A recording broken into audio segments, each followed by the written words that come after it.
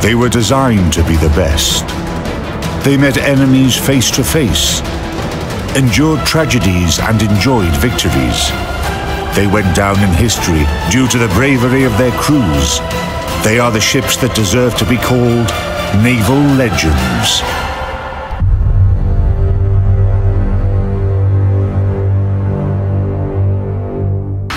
In this episode, USS Alabama, the long life of the Lucky A.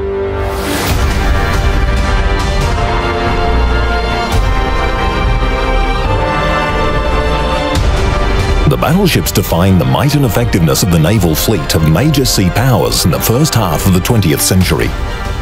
These vessels incorporated the latest scientific and technical achievements. Each new ship received thicker armor and more powerful large-caliber guns. The battleships were becoming real sea giants. To put a stop to the naval arms race, a conference was convened in Washington in 1922. The major sea powers reached an agreement to reduce the number of battleships, limit their primary armament caliber, the displacement, and other characteristics. Despite the strict limitations imposed by the treaty, scientific progress allowed participating countries to continuously upgrade the speed, the armor, and the armament of their battleships.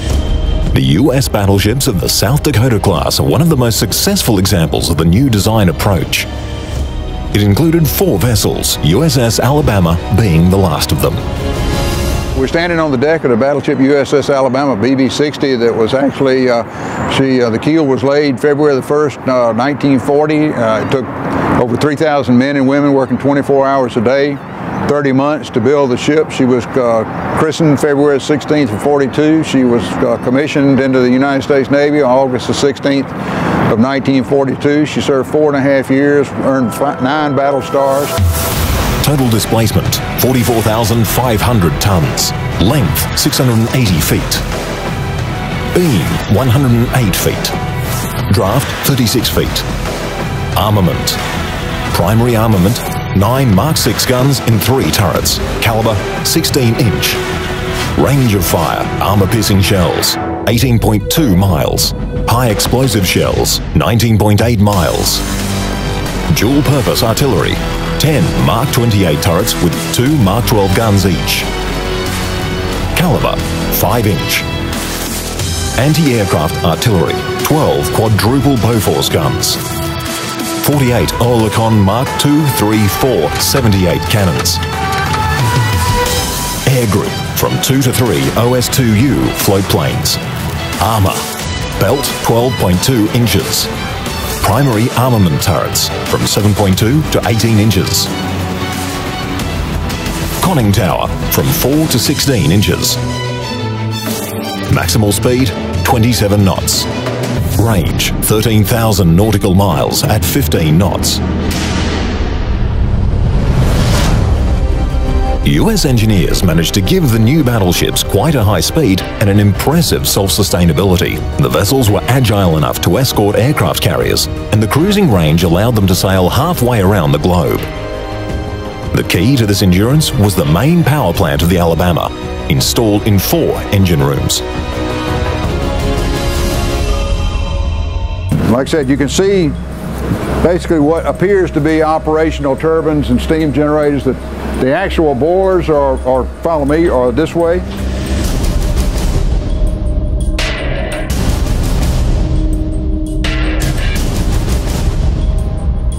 When fully operational, at peak capacity, it's 130,000 brake horsepower. And as I said, it drove a 45,000 ton or a 90 million pound ship, approximately 31 miles an hour or 28 knots.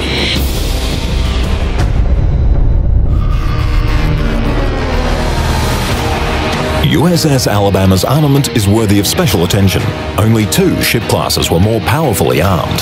The newest US Iowa class and the Japanese Yamato class, the biggest battleships in the world. The Alabama's main battery consisted of 9 guns of 16-inch caliber, installed in 2 forward turrets and 1 aft turret. The primary armaments magazine was located 2 levels below the main deck. This is an area called the barbette, and this is one of the stations where the big 16-inch shells were loaded and put up in a hoist up above me here, and loaded into the big guns to be fired, the big 16-inch guns that you see in the front and the back of the battleship. It was very, very difficult work, very hot conditions in here. The pictures that are around this room, the photographs, shows men, big kind of burly men with big arms, and because you needed a lot of strength to work in here. They would put chains around these shells or so, and then put them into the hoist and send them up to be fired. A sophisticated system of gyroscopes and analog calculators was responsible for targeting. Gunners supplied the system with necessary data, such as target characteristics, speed and direction of the wind, and wear rate of the barrels. USS Alabama had from 2 to 3 float planes on board for air reconnaissance and spotting when the ship was firing at shore targets. Surface targets were tracked and aimed at with the help of radars, pride and joy of the US Navy. It's a place where radar, visual aid, and radio contact all came together, and also sonar. And so what you have here is this kind of the brain trust or the nervous system of the ship. So all the information was collected here and dispersed to the rest of the ship. The dual-purpose Mark 12 guns were designed to destroy both enemy ships and aircraft. They used shells equipped with non-contact fuses, thus dramatically increasing the efficiency of the anti-aircraft fire. The battleship's anti-aircraft armament during the war also included an ever-increasing number of 40mm Bofors and 20mm Oerlikon automatic guns. I had enough anti-aircraft power, shot down 22 aircraft. That's confirmed 22. The crew said they shot down twice that many, but you know, who knows.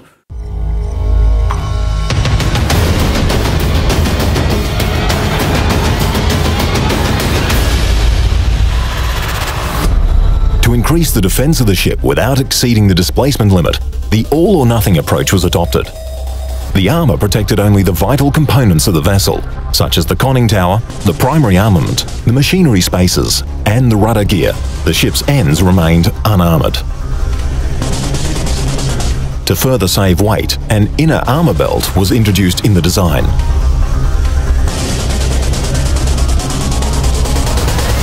It represented a relatively thin plating of reinforced steel covering the main bulk of armor. The construction was sufficiently light and was considered to be very effective against the armor-piercing shells.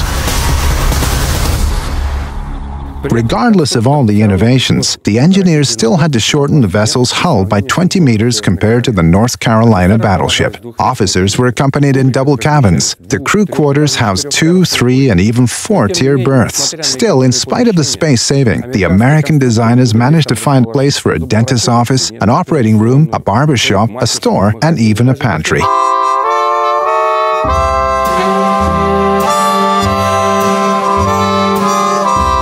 2,500 men on the ship at any one time during World War II. So you would have had breakfast, lunch, and dinner, the 3 meals of the day.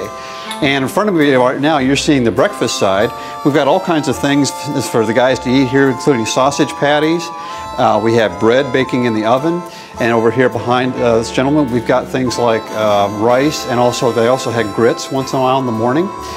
We also have breakfast cereal and things like fresh fruit. Whenever they went in port, they got fresh supplies, so they had things like apples and oranges.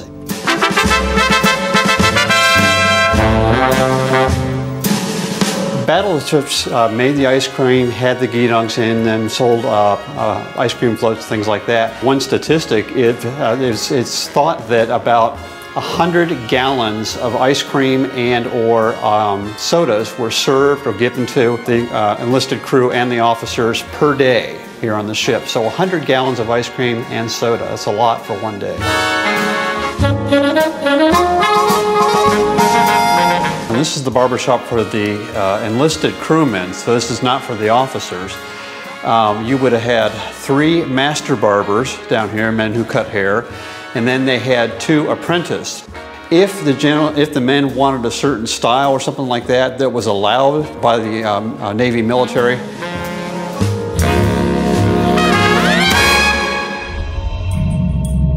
Rigid discipline was maintained on the ship, but considering the number of people aboard, more than 2,500, minor offences were inevitable. what's called the temporary brig. Some people call it the pen or the slammer, like slamming a jail door. And this was the temporary jail area for guys that were crewmen who eventually were on leave, either got drunk and came back, or they were in a fight, something like that, something minor. Now down below us, one deck, we have the actual brig where the more major offenses. They weren't allowed to have a lot of things except for maybe a little bit of reading material or some cards or something like that, as you would see in here.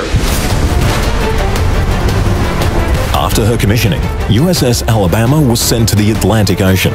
The US battleships were tasked with holding back the German fleet in the north, while the British ships moved to the Mediterranean to prepare the assault on Sicily.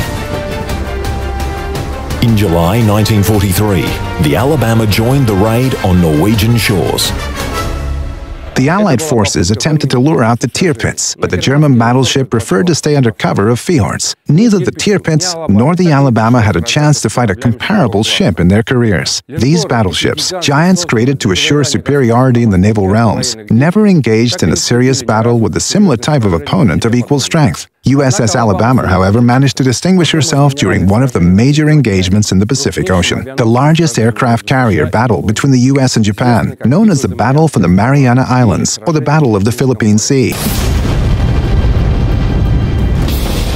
In case the Americans captured the Mariana Islands, they could regularly bomb Japanese cities and cut off the land of the rising sun from strategic resources in the West Indies. Japan could not afford to lose them and sent almost all its carrier-borne aviation to fight off the enemy fleet. USS Alabama, transferred earlier to the Pacific Ocean, joined the battle as part of the screening force for the aircraft carriers. Thanks to her state-of-the-art radar, the battleship was able to detect approaching Japanese aircraft at a distance of almost 160 miles. And in 1944, it was inconceivable. None of the task force ships could confirm the target. And only at a distance of 140 miles did the battleship Iowa confirm the detection. Upon receiving confirmation, the U.S. fleet commander ordered his aircraft carriers to launch their fighters. One of the pilots from the aircraft carrier Lexington described this engagement as an old-time turkey shoot-down. This nickname stuck, and the battle went down in history as the Great Marianas Turkey Shoot. US pilots and ships destroyed more than 500 Japanese planes and killed the majority of experienced pilots. In fact, the Japanese carrier-borne aviation ceased to exist.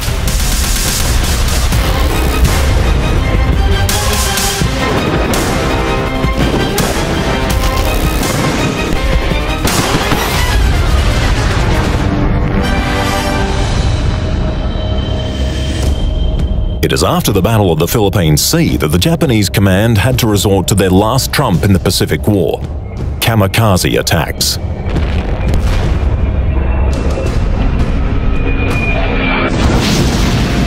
Eventually, the US military operations in the Pacific and the Soviet offensive in Manchuria forced the Japanese to lay down arms.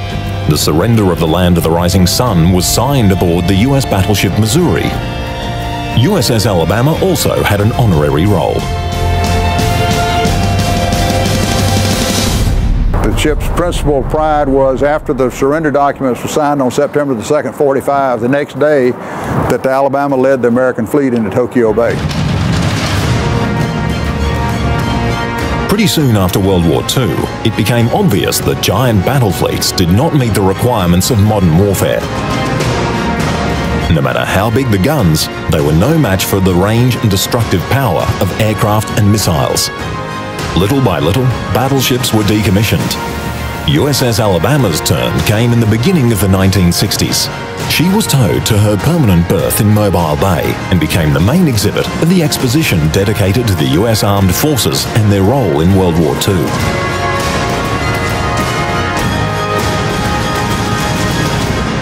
We've been open actually to the public since 1965, hosting more than 14 million visitors.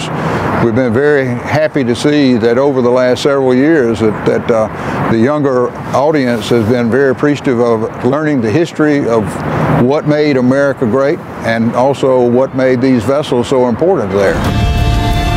USS Alabama was nicknamed the Lucky A. because she did not receive any damage during her service, nor did she lose a single crew member to enemy fire. Now she keeps watch, helping to preserve the memory of the greatest naval warfare of all time.